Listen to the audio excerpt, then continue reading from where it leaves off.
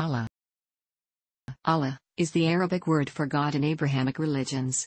In the English language, the word generally refers to God in Islam. The word is thought to be derived by contraction from al-ilāh, which means the God, and is related to El and Elah, the Hebrew and Aramaic words for God. The word Allah has been used by Arabic people of different religions since pre-Islamic times. More specifically, it has been used as a term for God by Muslims, both Arab and non-Arab, and Arab Christians.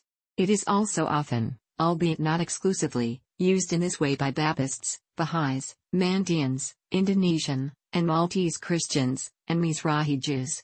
Similar usage by Christians and Sikhs in West Malaysia has recently led to political and legal controversies.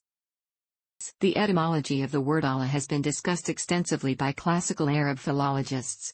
Grammarians of the Basra school regarded it as either formed spontaneously, murtile, or as the definite form of la, from the verbal root li with the meaning of lofty or hidden.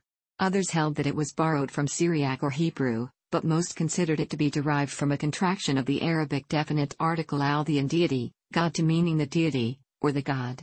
The majority of modern scholars subscribe to the latter theory, and view the loanword hypothesis with skepticism. Cognates of the name Allah exist in other Semitic languages, including Hebrew and Aramaic. The corresponding Aramaic form is Elah, but its emphatic state is Elaha. It is written as ʼElāhā in Biblical Aramaic and ʼAlâhâ in Syriac, as used by the Assyrian Church, both meaning simply God. Biblical Hebrew mostly uses the plural, but functional singular, form Elohim, but more rarely it also uses the singular form Eloah. Regional variants of the word Allah occur in both pagan and Christian pre-Islamic inscriptions. Different theories have been proposed regarding the role of Allah in pre-Islamic polytheistic cults. Some authors have suggested that polytheistic Arabs used the name as a reference to a creator god or a supreme deity of their pantheon. The term may have been vague in the Meccan religion. According to one hypothesis, which goes back to Julius Wellhausen, Allah, the supreme deity of the tribal federation around Quraysh, was a designation that consecrated the superiority of Hubal, the supreme deity of Quraysh, over the other gods. However, there is also evidence that Allah and Hubal were two distinct deities. According to that hypothesis, the Kaaba was first consecrated to a supreme deity named Allah and then hosted the pantheon of Quraysh after their conquest of Mecca, about a century before the time of Muhammad. Some inscriptions seem to indicate the use of Allah as a name of a polytheist deity centuries earlier, but we know nothing precise about this use. Some scholars have suggested that Allah may have represented a remote creator god who was gradually eclipsed by more particularized local deities. There is disagreement on whether Allah played a major role in the Meccan religious cult.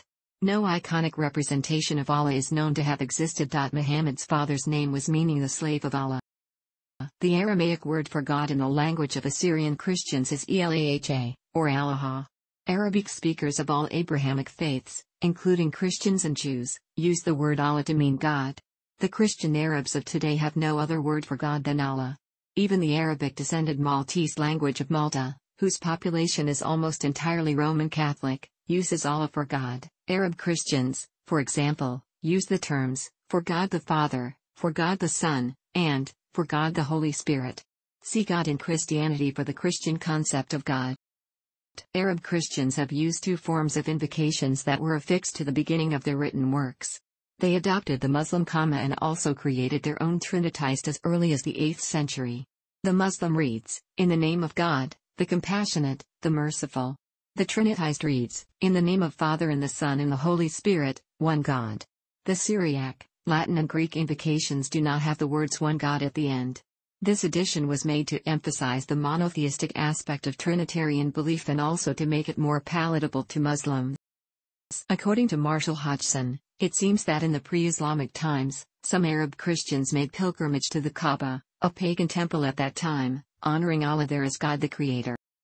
Some archaeological excavation quests have led to the discovery of ancient pre-Islamic inscriptions and tombs made by Arab Christians in the ruins of a church at al-Jimal in northern Jordan, which contained references to Allah as the proper name of God, and some of the graves contain names such as Abdullah, which means the servant/slave of Allah.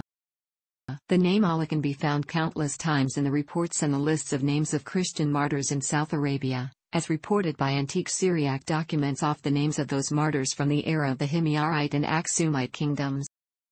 A Christian leader named Abd-Allah ibn Abu Bakr ibn Muhammad was martyred in Najran in 523, as he had worn a ring that said Allah is my Lord. In an inscription of Christian martyrdom dated back to 512, references to Allah can be found in both Arabic and Aramaic, which called him Allah and Elaha, and the inscription starts with the statement by the help of Allah. In pre-Islamic Gospels, the name used for God was Allah, as evidenced by some discovered Arabic versions of the New Testament written by Arab Christians during the pre-Islamic era in northern and southern Arabia. Pre-Islamic Arab Christians have been reported to have raised the battle cry Allah ibad Allah, O slaves of Allah, to invoke each other into battle. Allah was also mentioned in pre-Islamic Christian poems by some Ghassanid and Tanakid poets in Syria and northern Arabia. In Islam, Allah is the unique, omnipotent and only deity and creator of the universe and is equivalent to God in other Abrahamic religions. According to Islamic belief, Allah is the most common word to represent God, and humble submission to His will, divine ordinances and commandments is the pivot of the Muslim faith. He is the only God, creator of the universe, and the judge of humankind. He is unique, and inherently one, all-merciful and omnipotent. The Quran declares the reality of Allah, His inaccessible mystery, His various names, and His actions on behalf of His creatures. In Islamic tradition, there are 99 names of God, lit. Meaning, the best names are the most beautiful names, each of which evoke a distinct characteristic of Allah. All these names refer to Allah, the supreme and all-comprehensive divine name.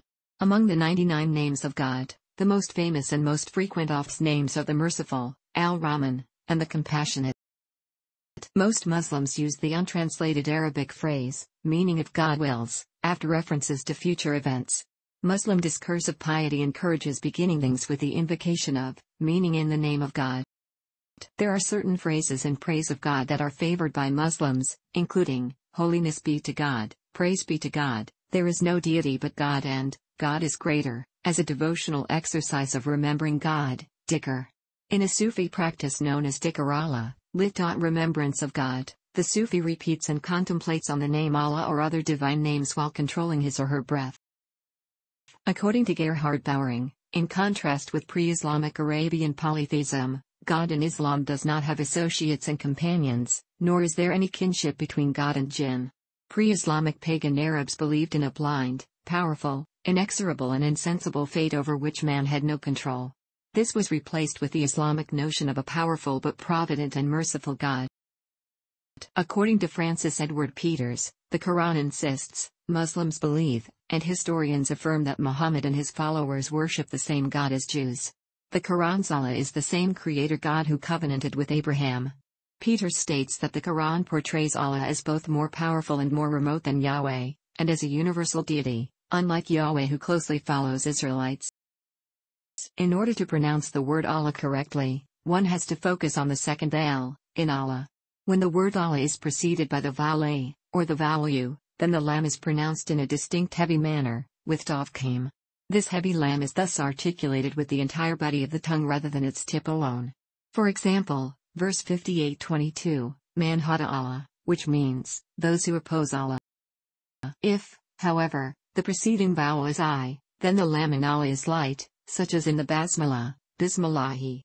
So if a Muslim says Bismillahi, he should not pronounce the lam with a heavy emphasis, instead, just with the tip of the tongue. The history of the name Allah in English was probably influenced by the study of comparative religion in the 19th century. For example, Thomas Carlyle, 1840, sometimes used the term Allah but without any implication that Allah was anything different from God. However, in his biography of Muhammad, 1934, Tor Andre always used the term Allah, though he allows that this conception of God seems to imply that it is different from that of the Jewish and Christian theologies. Languages which may not commonly use the term Allah to denote God may still contain popular expressions which use the word. For example, because of the centuries-long Muslim presence in the Iberian Peninsula, the word Ojalá in the Spanish language and Oxalá in the Portuguese language exist today, borrowed from Arabic. This phrase literally means if God wills, in the sense of I hope so. The German poet Malman used the form Allah as the title of a poem about the ultimate deity, though it is unclear how much Islamic thought he intended to convey. Some Muslims leave the name Allah untranslated in English. The word has also been applied to certain living human beings as personifications of the term and concept. Christians in Malaysia and Indonesia use Allah to refer to God in the Malaysian and Indonesian languages, both of them standardized forms of the Malay language. Mainstream Bible translations in the language use Allah as the translation of Hebrew Elohim, translated in English Bibles as God. This goes back to early translation work by Francis Xavier in the 16th century. The first dictionary of Dutch Malay by Albert Cornelius Roel, Justus Hieronius, and Caspar Wiltens in 1650, revised edition from 1623 edition and 1631 Latin edition, recorded Allah as the translation of the Dutch word. Roel also translated the Gospel of Matthew in 1612 into the Malay language, an early Bible translation into a non-European language. Made a year after the publication of the King James Version, which was printed in the Netherlands in 1629. Then he translated the Gospel of Mark, published in 1638. The government of Malaysia in 2007 outlawed usage of the term Allah in any other but Muslim contexts, but the Malayan High Court in 2009 revoked the law, ruling it unconstitutional. While Allah had been used for the Christian God in Malay for more than 4 centuries, the contemporary controversy was triggered by usage of Allah by the Roman Catholic newspaper The Herald. The government appealed the court ruling, and the High Court suspended implementation of its verdict until the hearing of the appeal. In October 2013 the court ruled in favor of the government's ban. In early 2014 the Malaysian government confiscated more than 300 Bibles for using the word to refer to the Christian God in peninsular Malaysia. However, the use of Allah is not prohibited in the 2 Malaysian states of Sabah and Sarawak. The main reason it is not prohibited in these 2 states is that usage has been long established and local Alkitab, Bibles, have been widely distributed freely in East Malaysia without restrictions for years. Both states also do not have similar Islamic state laws as those in West Malaysia. In reaction to some media criticism, the Malaysian government has introduced a 10-point solution to avoid confusion and misleading information. The 10-point solution is in line with the spirit of the 18 and 20-point agreements of Sarawak and Sabah. In other languages that use Arabic script is spelled in the same way. This includes Urdu, Persian/Dari, Uyghur among others. The word is always written without and to spell the vowel. This is because the spelling was settled before Arabic spelling started habitually using to spell. However, in vocalized spelling, a small diacritic is added on top of the to indicate the pronunciation. One exception may be in the pre-Islamic Zabat inscription, where it ends with an ambiguous sign that may be a lone standing H with a lengthened start, or may be a non-standard conjoined. Many Arabic type fonts feature special ligatures for Allah.